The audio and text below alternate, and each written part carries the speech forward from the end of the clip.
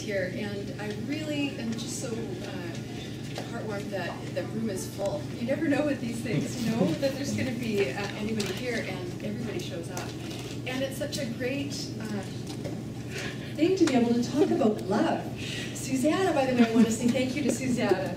She is here voluntarily with BC BC Clinical Counselors Association, and she's one of the coordinators that's inviting people to come and speak, and me being one of those people. So thank you, Susanna. You're very welcome. And I'm speaking into a mic so that she can pick this up with her team. So first of all, I just want to say thank you for coming, and you'll notice on your seat, I should say, by the way, I'm Joanne Weiler.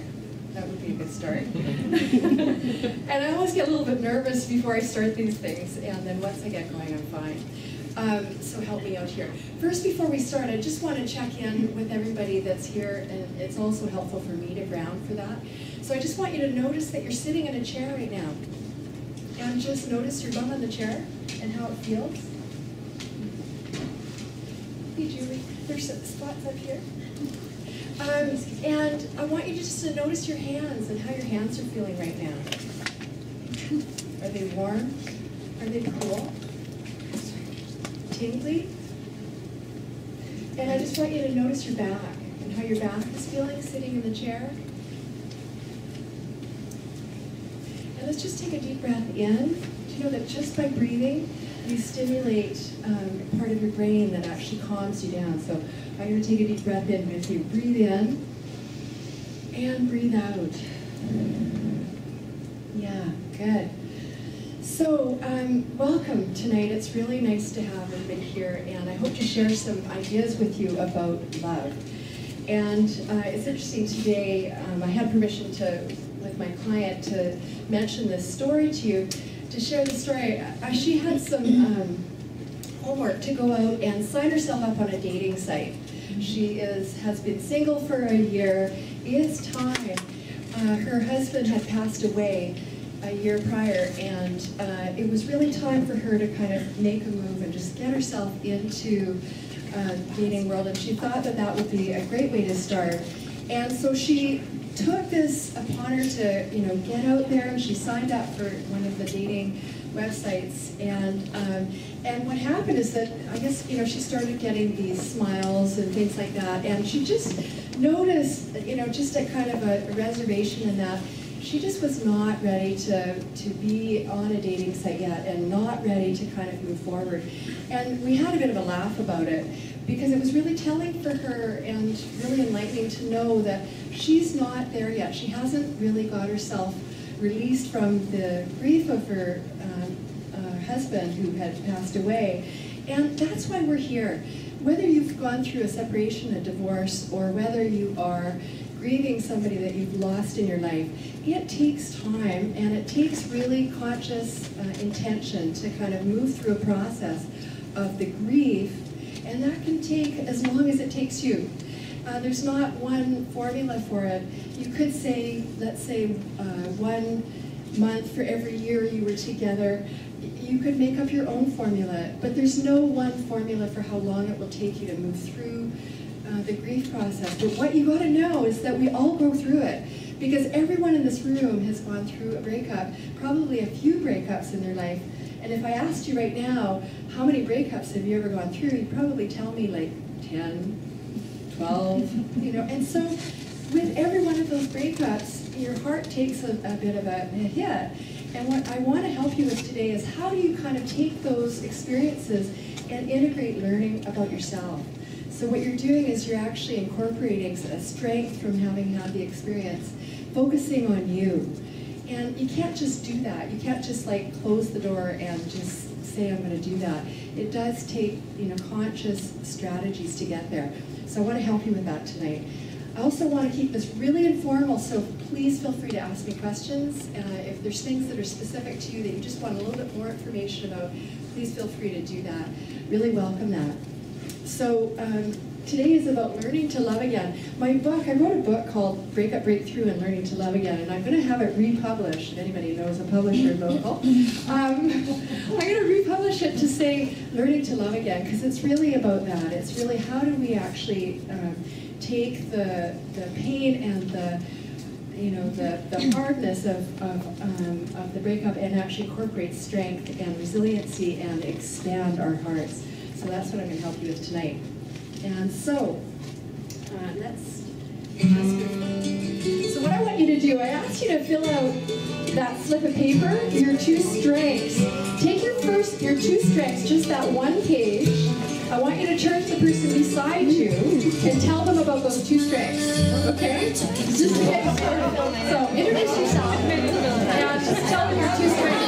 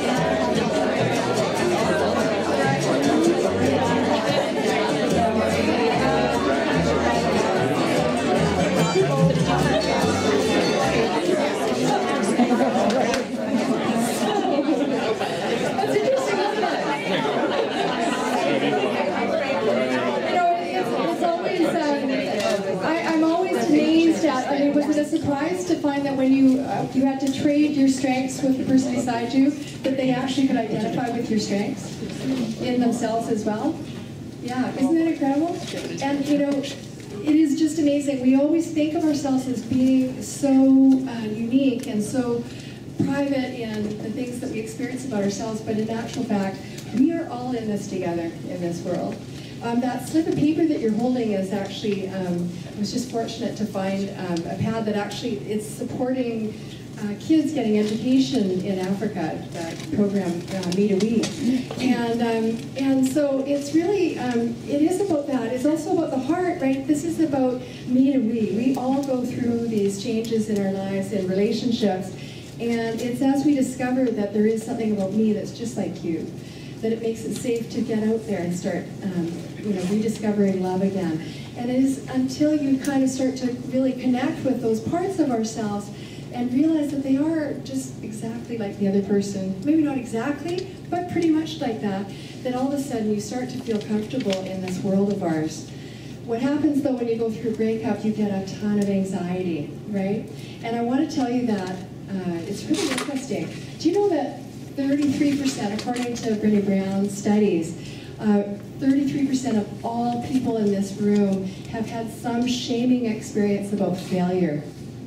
33%, it's incredibly high. And I mean, I can think of moments in my childhood where I felt that sense of failure. And it's quite common. I'm sure probably most people can sort of think of something. Well, 33% of you I know can. Think of something, a time in school where you really got shamed for failure. And I think that's part of why when a breakup happens, we go to a sense of failure, and it makes it so darn tough. Because that stress that happens from failure means that our heart shuts down, our whole bodies get into adrenaline rushes and heart racing and panic and all of these things, and you isolate and you do what we would do in a time of war, right? Because you're at war trying to kind of maintain your existence with all this failure about a breakup. And that's including whether or not you've actually had a loss as well. There's a bind in, if your partner passed away, the same sort of thing, right? It's like there's this bind in that, it's not their fault they passed away, but what's happened is you're left, you know? So there's a real, it's a tough thing that we really, until we kind of realize that there is that human connection with all of us and that we all go through these things, it kind of brings down our anxiety. And that's sort of, well, that is the most important first step in your process. Feel your grief, connect with others, talk about it just as you did right now. Talk about stuff, because the more you talk, the more you will realize that connection and that safety. And that grief of yours has a chance to actually process. So here's the thing, it's really interesting. With the male and female brain, it's really, by the way, great to see guys in the room. Yay. It's harder, grief is actually harder on men because of the way the brain processes one thing at a time. And so, you know, when you're in grief, you are really in grief and it feels really overwhelming. Whereas women actually have more lateral access. Your brain has kind of got a division, the corpus callosum, and there's like connections here. And what happens is that with women, you can actually integrate you know, a whole sort of picture, but with men, when they're in grief, they are just really sunk in grief. It's harder because they are they have one thought at a time. So, but in any case, but in talking, and the other thing too, women tend to talk more with each other. I imagine probably the guys that are in the room probably do talk. They have got their guy friends, and it's really nice to see. But lots of guys hold their fears and their experiences privately, whereas women tend to be naturally a little bit more social, and the brain is actually a social part of our body. It's very social. We need each other. We actually really do need each other. And so in talking, you'll find out that you can actually learn in the experience of love. You can stay open. I like these acronyms because you'll remember this. You can value what you're going through and value yourself. And then, of course, the only way we get to enlightenment is actually through relationships, right, and learning about ourselves. Because otherwise, you can't learn unless you've got a sort of some kind of irritant, you know, somebody that's going to mirror back to you what's going on for them. So we only learn in relationship. It's really difficult to do that without actually having the practice partner to work it through. So that's my acronym, LOVE, learning, opening, valuing, and enlightening. And then guess what? This is going to be the end result from today. You're going to fly, forever loving you. Anyways, so moving along. That's where I'm taking you.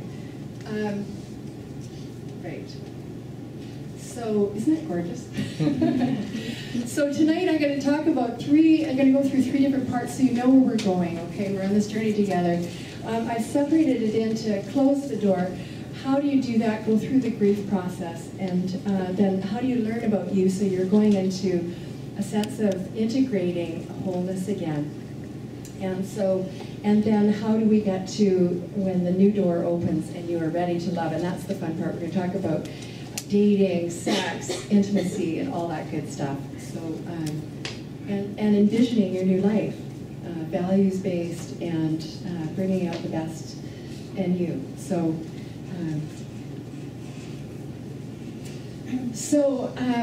by the way, I just want to remind you that tonight, if you do volunteer like questions or things like that, Susanna is taping.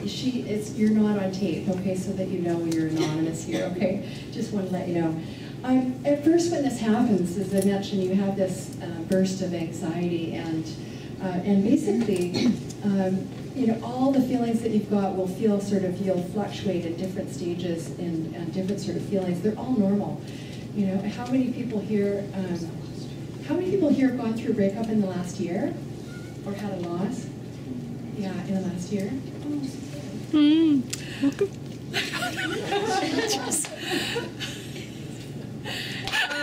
And how many have gone through one in the last 3 months? Okay. And the last month? Okay, welcome. And in the last 2 years? Within the last 2 years? Yeah, okay. Nice to have you here. And well, 12 years ago. 13 years ago. And I have to say, my husband, we just celebrated 8 years of marriage in August, so he's here tonight, so nice to have you here, Joe.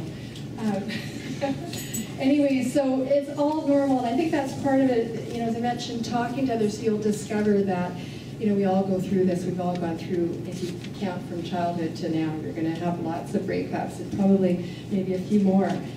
So let's get good at them. First of all, how do you close the door? And I put flowers there because we've all kind of woken up in the morning with those swollen eyes and you can't see out of your eyes. Anybody? Yeah, nod.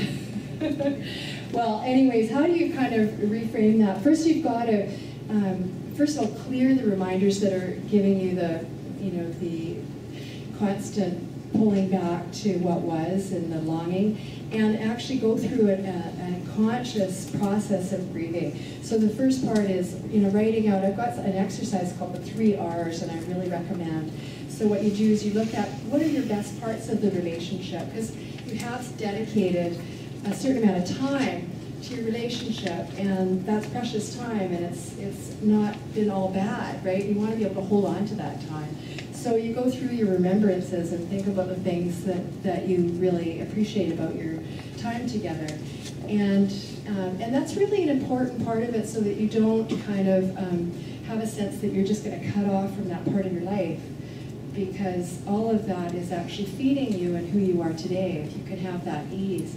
But if you're staying stuck in resentment, which is also important to write out, the second R is resentment.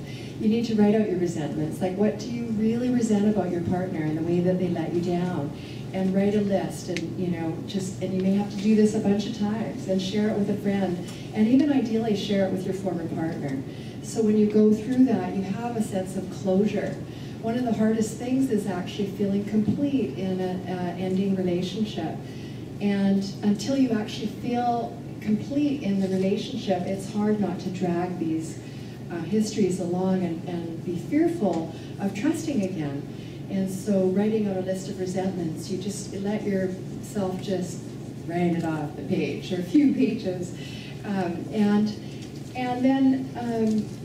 then regrets are really important as well. To write out the things that you really regret about how you showed up in the relationship. We're all in a process of getting better, and we want to approach life in that attitude. I would not profess, this is my career, this is what I do, but I don't know it all. For sure, I'm learning still.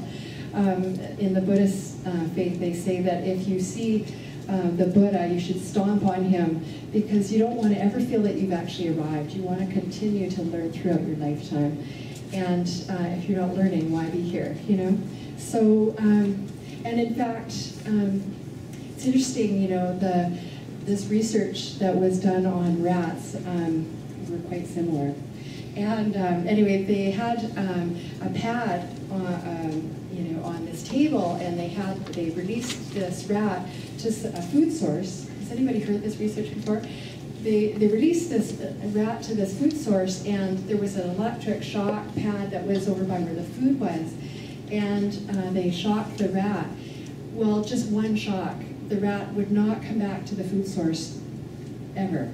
And so they tried to coax the rat to come back to the food source with even cocaine to get this rat to come and eat from this food source. It would not go there, even having been shocked just one time. And the only thing that would bring it back to eat food, because they turned the pad off, the only thing that brought it back was another rat. So letting another rat go out and see the rat eat from the food source and not be shocked, then it would actually trust to go back to the food source. And it's telling for us about relationships, right? That it is only through relationships that we can learn to recover from loss of trust or heal from pain, and actually it's in the relationship that we learn how to be again. So loss of trust in ourselves or in someone else, so it's having that experience, and so relationships is it. I'm telling you, you're going to have to get there. But you can't just get there, and it does take time. So doing those lists, sharing it with your partner is a really good approach to have. And if that's not possible, I would really recommend to write letters, you know, that you're not going to send. You can write letters. Did anybody ever see Message in a Bottle? I love that movie. It's so dear. And if you haven't seen it, it's about a man who's grieving the loss of his wife who passed away, and he just can't approach life again. And he writes letters to his wife, and he throws them off in a bottle, and these bottles get found and becomes the storyline of his healing. And it's such a lovely thing, actually, and you know, it's kind of a nice thing that with my client this morning, I suggested she write letters to her former husband. And you know, every morning, you know, just write a story about what's going on, what she's feeling, just little things. And after a while, she'll probably notice that she's not writing them anymore. She's forgotten for a week. And so you can grieve even when you haven't had when you don't have the person with you. If they've passed away and they're, you know, not in physical form anymore, you can still go through that grief process. Or if, you know, your former partner is unwilling to meet you at the table to talk about what's going on, that's a way that you can get around that. So, but writing is really helpful. And then actually sharing with a friend or talking to somebody or seeing a counselor is a great option, great way to go as well. So, so get your supports, you know, right away, like as much as you can. I mean, the inclination will be to isolate yourself. Whenever we feel pain, we naturally close up and withdraw, and you have to fight that impulse, because it's just it's your, you know, your self-talk and all the negativity and the resentment will take over, and you won't be able to move yourself through any other kind of perspective except for just immersing in this dark place. And so get your support, so because they can actually hold you accountable. They can also hold you. They can also be just reflective with you and hearing your story and validating. They've known you through time, you know, they love you. So it's a sense of constancy. Your family as well, you know, just having them around you as much as possible will really help as well. And you know, I've put down, change your Facebook status. It's funny how we've got to kind of keep track of like media, social media now. And you know, how many times you have like single or, you know, together or whatever. Anyway, all of those things are important too. And you know, if you find yourself wanting to sort of check up, you know, secretly, what is your partner doing? Just don't go there. That's actually quite typical too. Does anybody relate to that? Totally. Yeah, so just, you know, really manage yourself, and you can actually move through this. Yeah. Does anybody have any questions so far? Can you review the 3 R's? I missed the first one.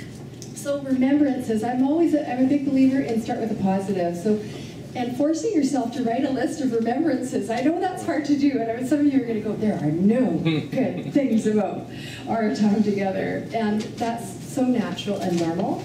But really, you know, kind of go through your photo album and really train yourself into remembering that, because that softening will be really important and healthy for you. As you'll find out later in the presentation, it puts your body in a much healthier state. That stress and anxiety of maintaining the poison really is a deficit to you and to everybody else around you. And so you really are encouraged by that first part, the remembrances, because you'll naturally go to good, you know, memories and hold that. And then regrets are the things that are about me, like what I wish I had done differently. There's always, you should have at least 10 things on the page. And then, let me see, remembrances, regrets, and resentments, thank you. I even have a hard time saying that. It's hard to resent. You can tell I'm a sunny side up person. Anyway, but resentments are important too. You've got to get that anger out, right? It's otherwise going to, you know, turn up as anxiety. You've heard that before, and then anxiety leads to depression, right? So you really do want to get those resentments out as well. And whether you actually let that person know, or whether you just keep it to yourself or share it with a friend, that's, you know, just, that's all good. Okay, so the 3 R's. Yes. Yeah, but the truth is, actually, it's true. And a girlfriend said to me, and we're jogging along the seawall, she said to me, but you know, the truth is, we all want to find somebody, and I think that is absolutely true.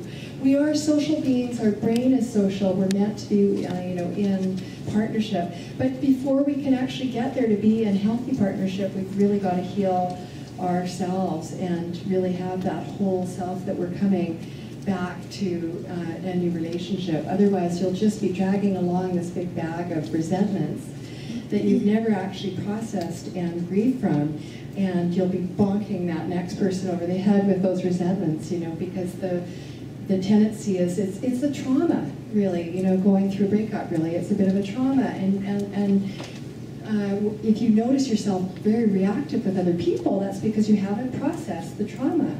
So, anyway, that's important. So, you know, it's like Kubler-Ross's 5 stages of grief. It is like that. You do go through these stages, and there's a sliding back and forth, and you may find yourself, you know, some days feeling like, okay, I get this, it's fine, I'm moving on, I feel good. And then you'll next day wake up and feel just like crap and, you know, really angry, and you're not really sure why. Does anybody notice the sliding back and forth? Yeah. Does anybody want to say anything about that? 2 steps forward, 1 step back. Yeah, snakes and ladders, I always say. I love that game, right? It's like, yeah. Yeah, and how do you handle the slide back down? I allow myself to feel it and welcome it, and then just move on to the next day. Yeah, nice. And yeah, just being in acceptance with it. That's, yeah, absolutely. Thanks. Anybody else? What do you do when you slide back down? You're kind of moving forward. Things are, you think that you're kind of through it, and then you have that slide back down? Also go running. It's kind of like running? We go running, run it off. Go running, yeah, like exercises. Yeah, the best. Yeah.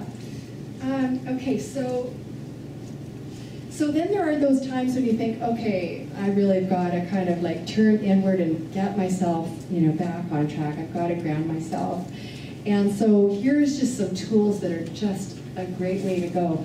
Tapping. Oxytocin, by the way, is one of the best discoveries in the last, I don't know, 5 or so years, when it's really become very important. And oxytocin is the attachment hormone that is produced for breastfeeding, for women, for dilating, for deliveries, but men actually produce it as well, although I've never, you probably haven't delivered a baby, but but you do produce oxytocin. And so oxytocin is the attachment hormone that makes you feel secure and confident and calm. And it's interesting, there's a gal by the name of, I can't remember her name now. Anyways, I can tell you that later. But she did a research project on people who she gave oxytocin through a nasal spray, and Carlisle is her name. And she did this research project on people, and she gave them a nasal spray of oxytocin, and what she found is their ability to become more trusting went up by 30%. So the oxytocin hormone will help you start to heal. It also helps reduce the anxiety that actually is kind of a repellent, you know, it kind of keeps people away. So, you know, we know this by research, and so you can actually produce oxytocin tapping. So I'm going to show you how to do that right now. So I'm going to put this down. And I'm going to get you to, you know, put your hands on your knees, okay? And the oxytocin is actually produced through your skin. So it's activated by your skin through a hug, through sex. And, you know, sadly, when you're single, that's not happening all that much, right? So we got to look at other things. Massages produces oxytocin. Anyway, hands on your legs here. And I just want you to alternate tapping pretty firmly on your legs. Keep the tapping going. And I know it's a workout for your forearms. Hang in there. A little workout. Okay, now hold your hands in place.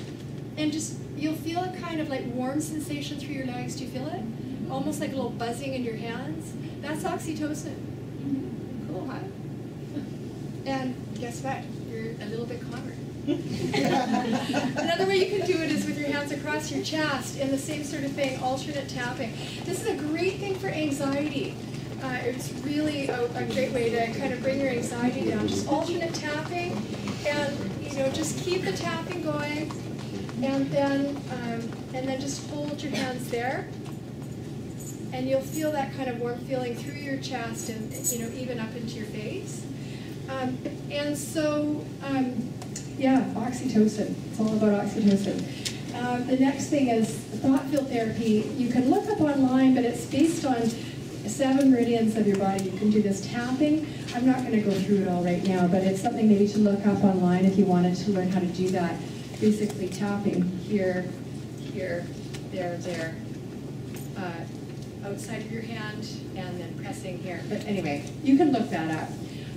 And meditation is, we know now that vitamin D is one of the things that's going to keep you cancer-free and healthy through your life. It's absolutely, if there's one thing you take in a vitamin, it's vitamin D. And we also know now, through science, that meditation is just like that. I mean, we used to think that meditation was sort of that fringe thing for, the hippie culture or something. Now meditation is like so important and probably should be part of every day. The way we wake up, the way we go to sleep, meditate a little bit. And when you do that, you lengthen telomeres in your body so that you actually can handle stress better.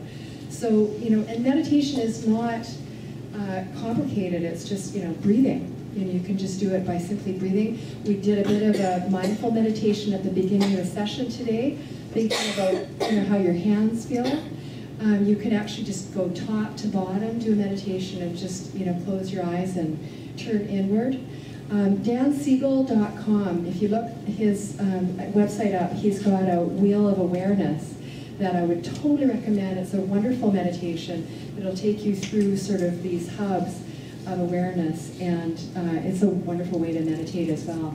So meditation, aromatherapy is really very mainstream as well now. We know now that aromatherapy really does make a difference.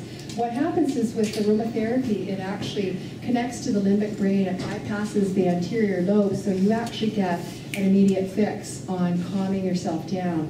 So lavender, ylang ylang.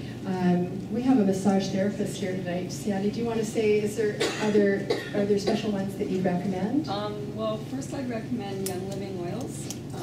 They're the best oils that I've ever come across, and you can get them online. They're really good because they're pure. They have no alcohol resins in them or anything. They're made strictly from the plant itself, and they're the best. So I highly recommend. So anyway, make a stop to get yourself some, if you so inclined, you might want to pick up some of those things. And running is, running or hiking or something that gives you 20 minutes of cardio is a really good way to kind of get your brain right. So just, you were saying about running. It was absolutely something that was totally life-saving for me, actually, in the process of my own breakup. Yeah, and you're going, yeah. I know, anything that is going to give you some cardio, so it could be cycling, anything that gets you sweating is what you want to do for 20 minutes. And, talking to your friends, I mentioned, get some therapy. A massage is a great way to go.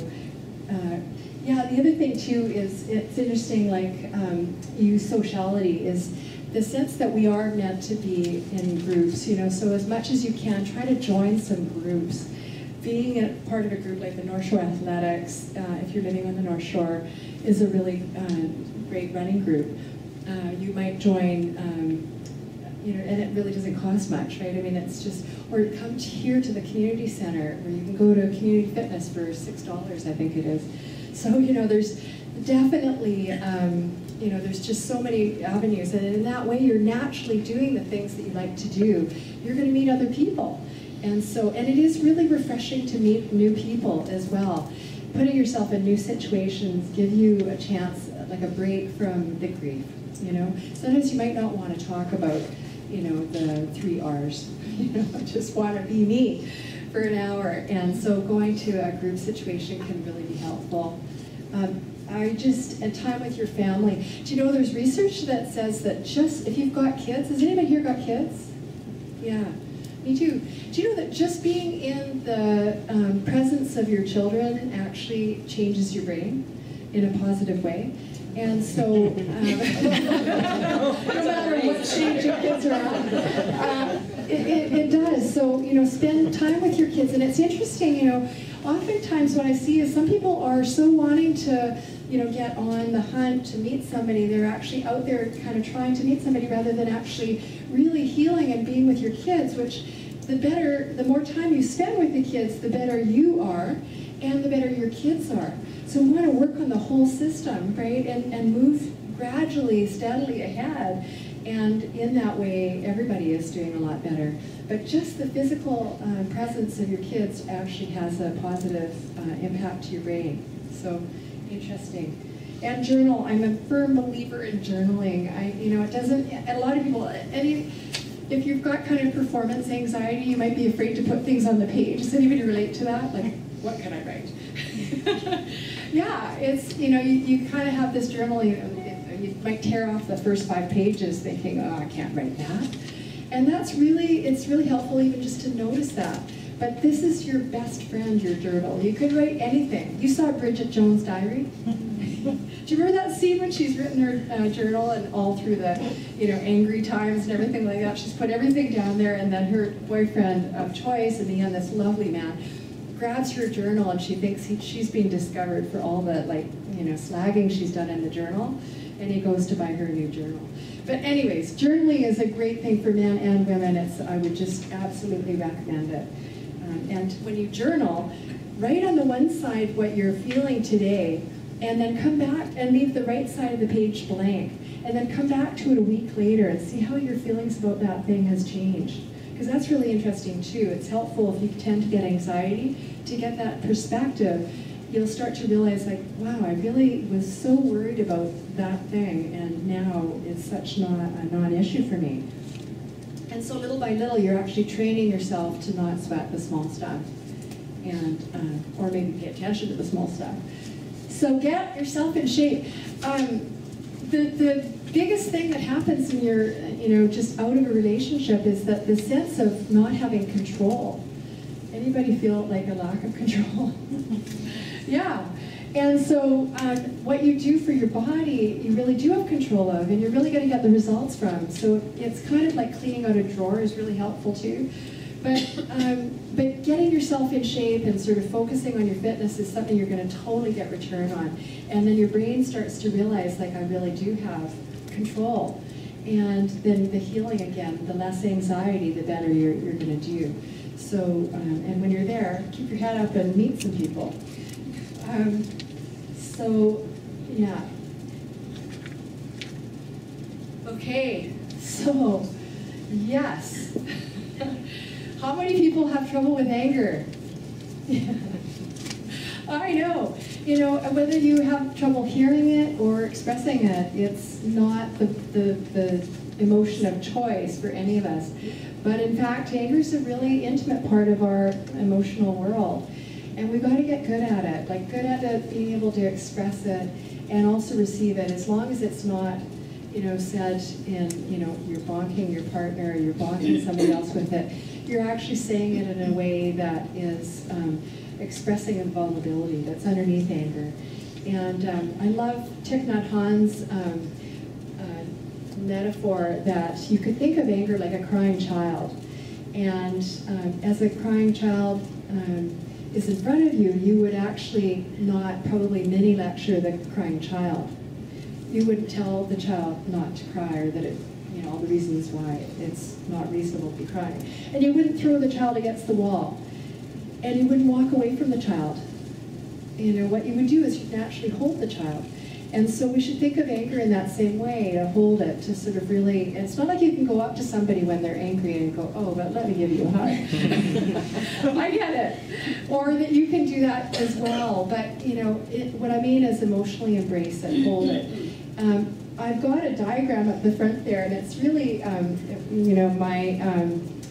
my diagram is actually one of the reasons that we get so stuck on this process of anger is that when we're growing up, we're trained into being subjective about who we are. So we're only as good as our teachers tell us. We get an A, we're brilliant. We get a D, we're a failure. And all of that, again, you've got friends, you're in. If you've got a good hair day, you're beautiful. If you do well at sports, you're athletic, and all of these things are so subjective. And so our brain and thinking is really trained into the subjective world.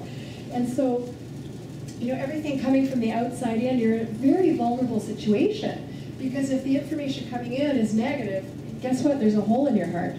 And so what happens is that you're really stuck in this this sense of like, I don't want to be wrong, right?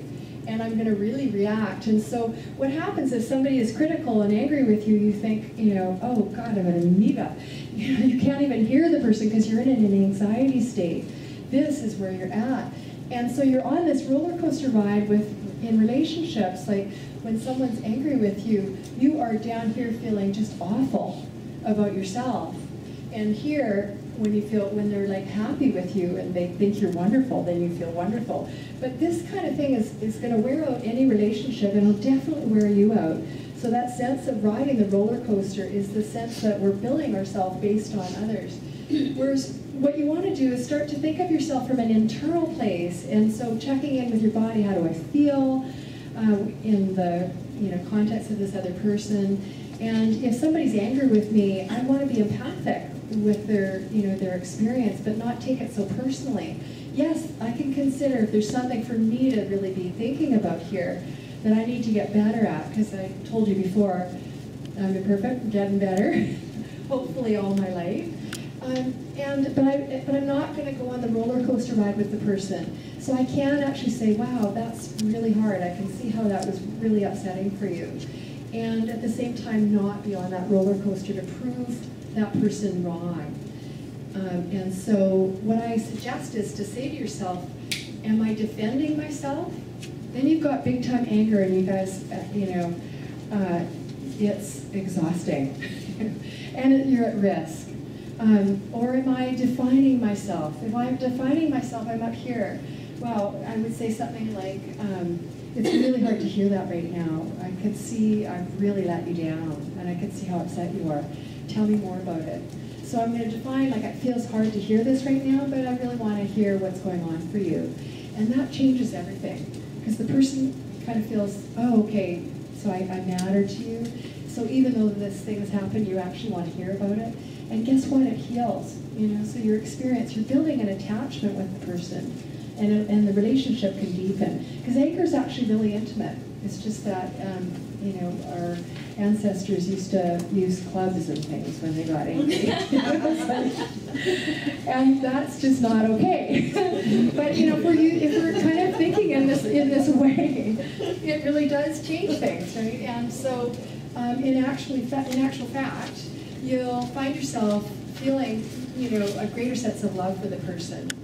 And so being right, being invested in being right, you absolutely lose. But, if you actually sort of start to ask questions, you'll start to realize a lot more intimate, deeper relationship with the other person. And you need to figure this out, or else you're just going to repeat this pattern in your next relationship. So you've got to get a mastery in anger.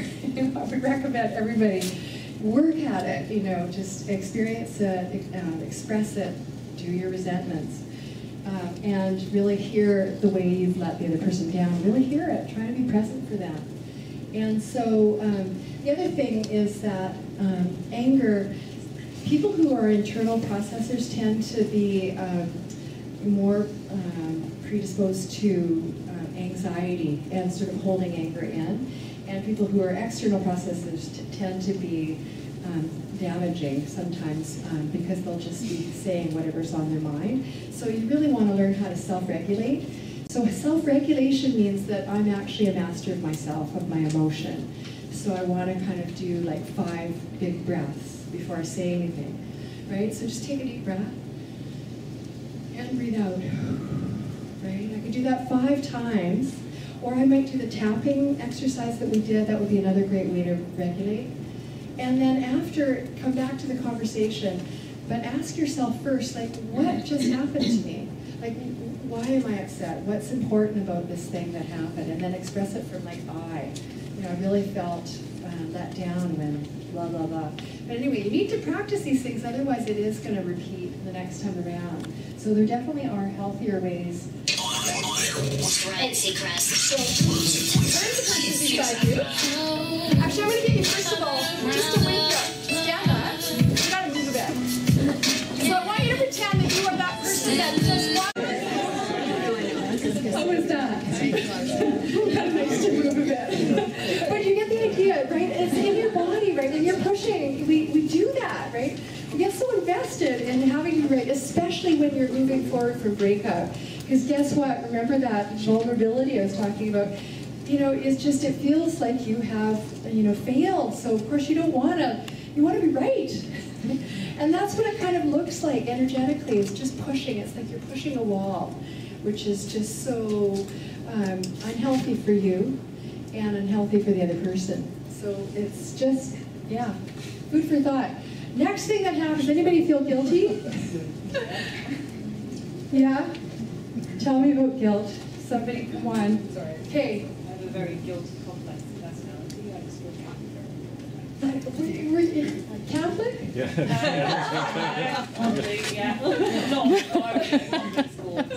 Oh yeah. Yeah. I was just a little girl. I know. Installed in me. Yeah, it's, it's, and you put your hand up too? Yeah, I Yeah. was raised Catholic. Yeah. Cut it right off at 18. I know, yeah. It's, it is really hard to, it's really hard to hurt somebody else, right? And so I think that's part of it is when we go through this learning process of relationships, right? It's really hard to have caused someone else pain. And we would never intentionally do that, right?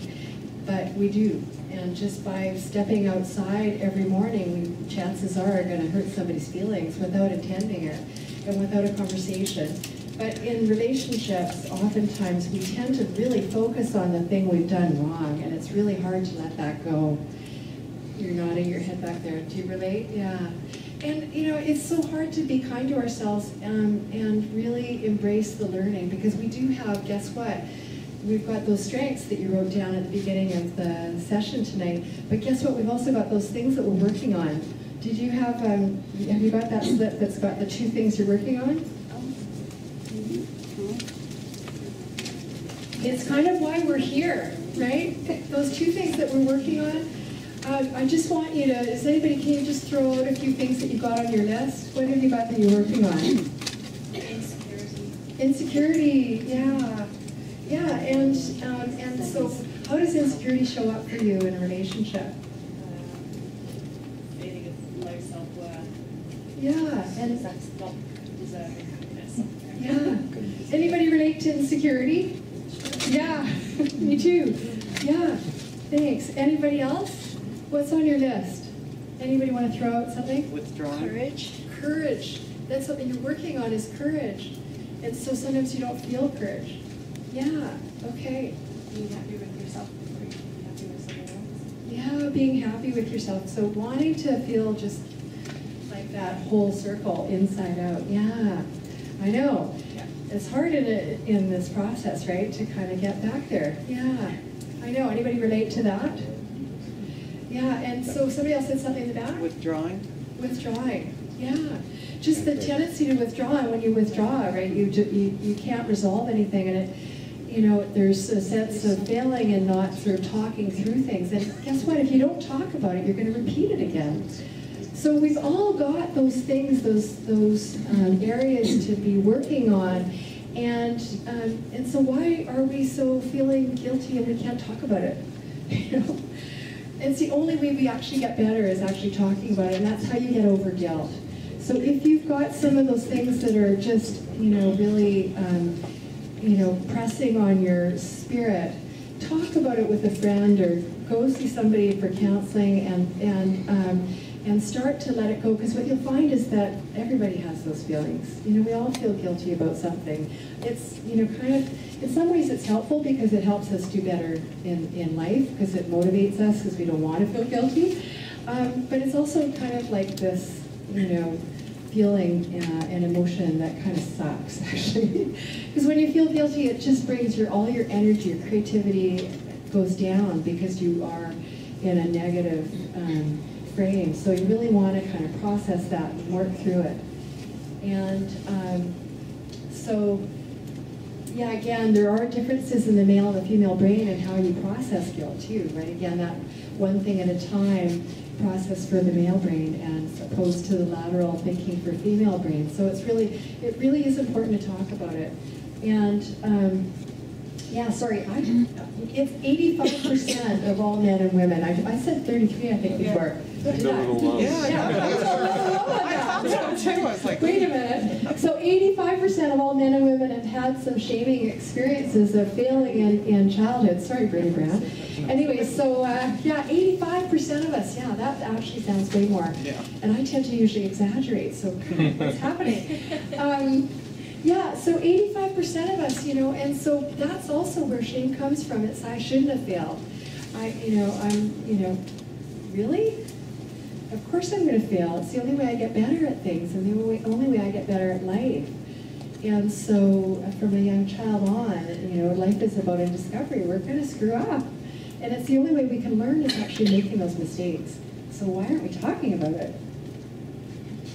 Anyway, tools to move forward. Have closure with your former partner. One of the hardest things is actually staying in the conversation until you both feel complete. Sometimes one person feels complete and the other one doesn't. So make sure you actually have that line, like in a conversation at the end of it, say, I am complete. And listen to your partner say, I am complete. Try to get that closure, because otherwise what you haven't processed is going to really drag along behind you into the next relationship, and it just makes you complicated. You'll just be on guard for that happening again with the next person. You'll probably choose some of the same kinds of traits in the next person so you can kind of work it out, and that's just a lot of hard work and pain. And if we're smart and if we go through this, we actually can integrate and get better. So, and you can use a journal, a list as well to move forward. If you're really stuck in that last frame of guilt, use your journal to write out a list of all your irrational beliefs about all these negative things about yourself, and then force yourself to write down in the next list the opposite, and how you're getting better at that thing. So you're actually taking the things that you feel you didn't do well and doing something about it, rather than just feel terrible about it. Just get better at that thing. Whatever it was that you failed at before, then just become expert at that now. So that's going to become your strength. What are the percentages of that you can have closure with your partner? Because most men, when it's over, that's closure for them. They don't want to discuss all that. So what are the chances of having closure? Right? Yeah, that's it. Yeah, and you know what? I think that's really changing, and I think some women as well just won't have closure either. Like that, it's actually, you can only do, as I say, if the person's not up to have closure with you, then I would really recommend that you journal, write letters, do the message in the bottle kind of thing, create a ritual for yourself so you can actually, or talk to your friends or see a counselor, like anything like that to kind of process it. But yeah, don't just leave it at that. Yeah. And take your time, right? There's lots of time in life, right? You don't have to re-engage with the next partner right away. Take your time and pace yourself. So you really understand what went wrong, right? Everybody uses that phrase, water under the bridge. It's all water under the bridge. Yeah, but you can actually learn quite a bit in that water.